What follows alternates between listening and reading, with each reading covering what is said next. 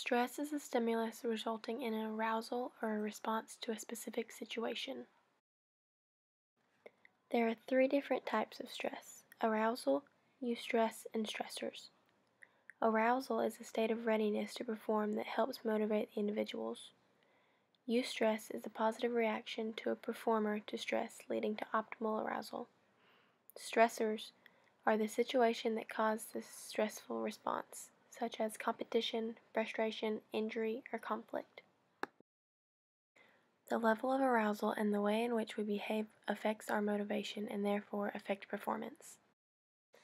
There are two different types of arousal and performance theories: the Hull's drive theory and the inverted U law. The Hull's drive theory is the linear relationship between performance and arousal.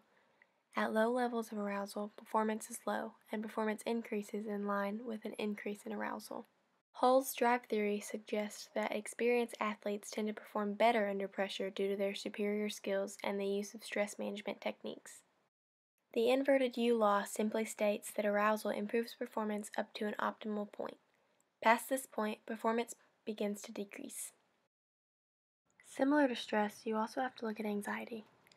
There are three different types of anxiety: state anxiety, trait anxiety, and competitive anxiety.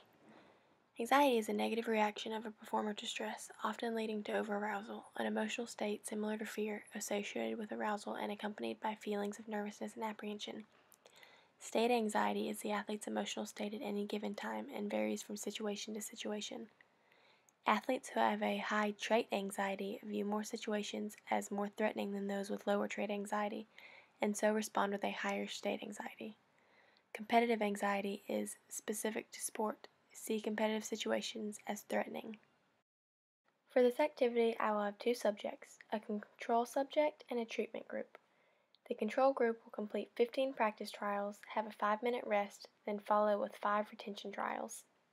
Following the control group, the treatment group will complete 7 practice trials, 5 stressor trials, have a 5-minute break, then follow with 5 retention trials.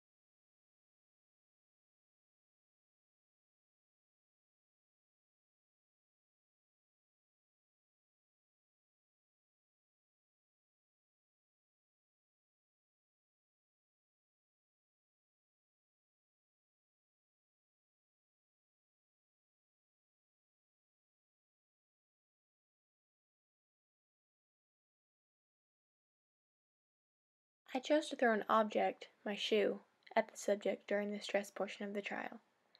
I believe it to be a good distraction because while you are focused on throwing, you are attempting to pay attention to the other object, causing you to pay even more focus to the shot.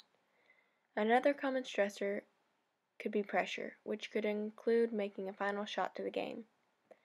Stress is both good and bad for an athlete. If you have little stress, you may not be concerned with the outcome of the game, but having too much stress will cause you to overthink and ultimately make a mistake.